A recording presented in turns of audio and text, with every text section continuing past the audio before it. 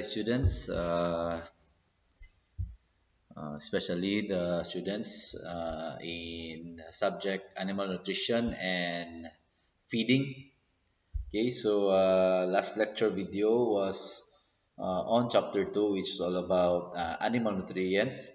We discussed the definition of nutrients. We identified the different types of nutrients, the macro and the micronutrients.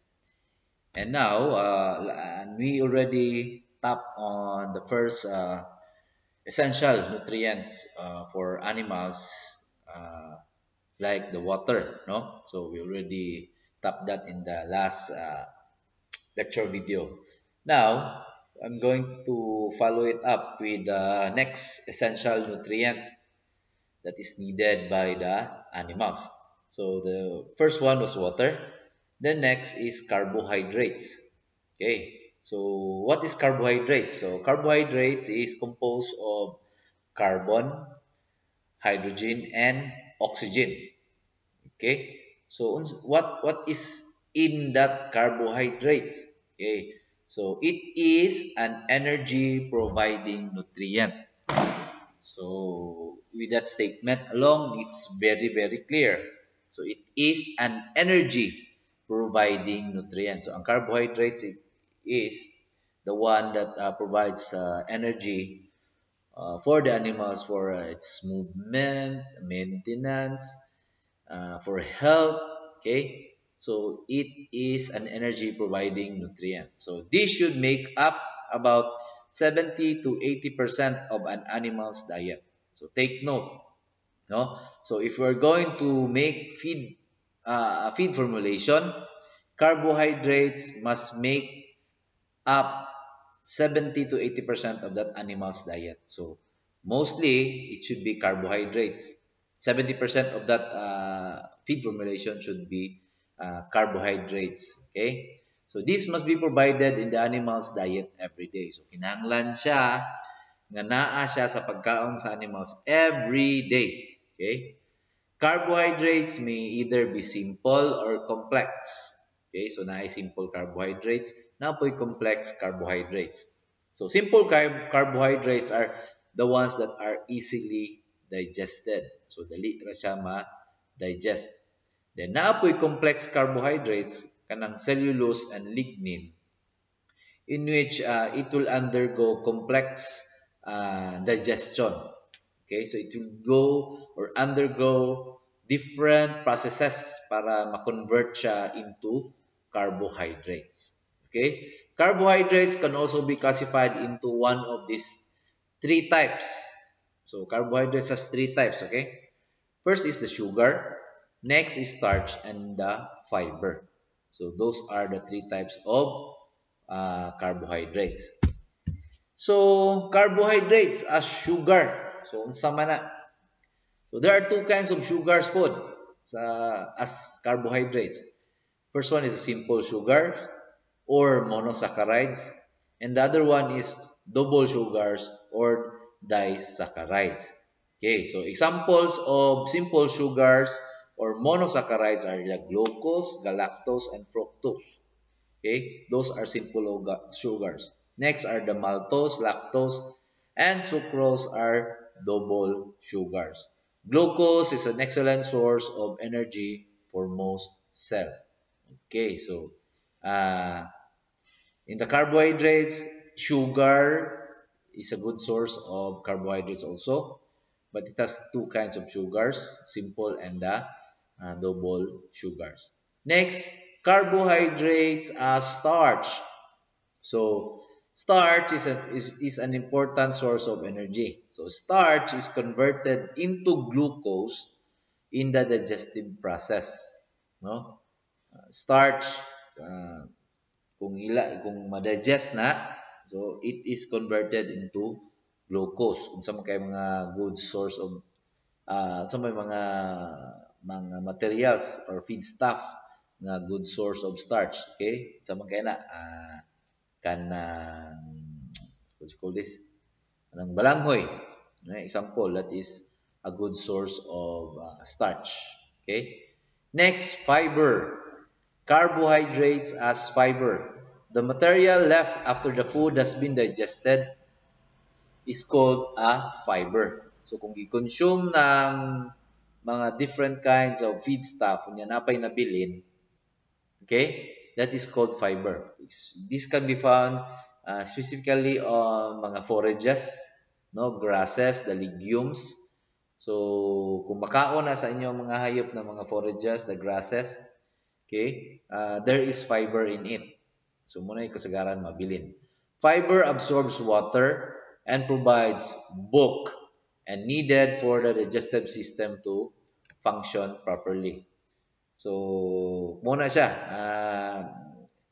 Carbohydrates as sugar, carbohydrates as starch, and carbohydrates are as fiber. So carbohydrates come from cereal grains such as corn, wheat, oats, rye, barley, sorghum, and others.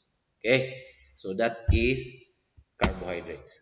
Next, the next essential nutrients that is needed by the animals is the fat or the lipids.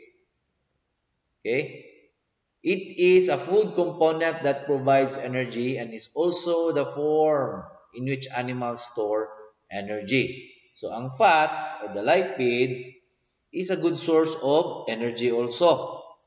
But this is also where the animals store energy.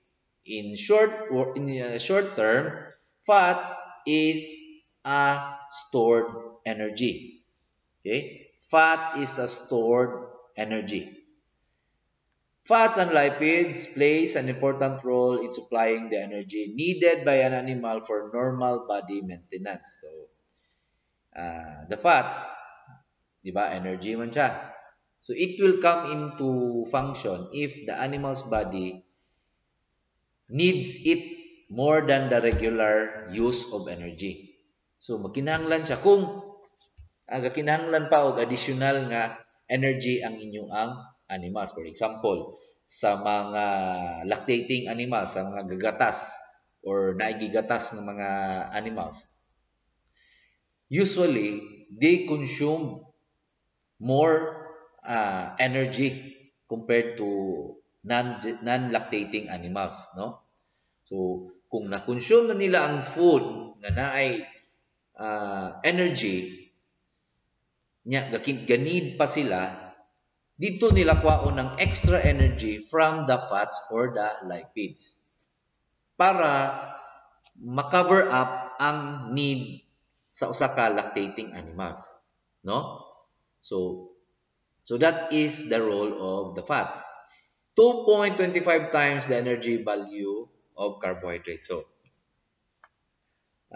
as what that statement said, kung ang inyong carbohydrates, normal carbohydrate is 100 ml or 100 grams. So it's the fat or lipids is 2.25 times the value of carbohydrates. So needed siya. Those are stored energy. At body temperatures, fats are solids, and oils are liquid. Okay. They are classified into four groups: fatty acids, simple lipids, compound lipids, and derived lipids. So, fats and lipids are classified into four groups also: fatty acids, simple lipids, compound lipids, and derived lipids. Okay, so this is uh, the four types of lipids or fats. So under the lipids, we have fatty acids, we have simple lipids, we have compound lipids, and we have derived lipids. So under fatty acids, we have saturated fatty acids. Okay? We have unsaturated fatty acids. We have trans fatty acids or straight chain fatty acids. Okay? So mo na siya under simple lipids can be fats and waxes. Compound would be containing phosphoric acid, containing carbohydrates and often nitrogen, and containing proteins, and containing sphingosine and often nitrogen. Derived lipids are steroids, terpenes, and ecinoids. Okay? So, muna siya ang fats and lipids. Okay? So, that would be for today's lecture video. I will not make it long so that you will not get bored in watching my lecture video.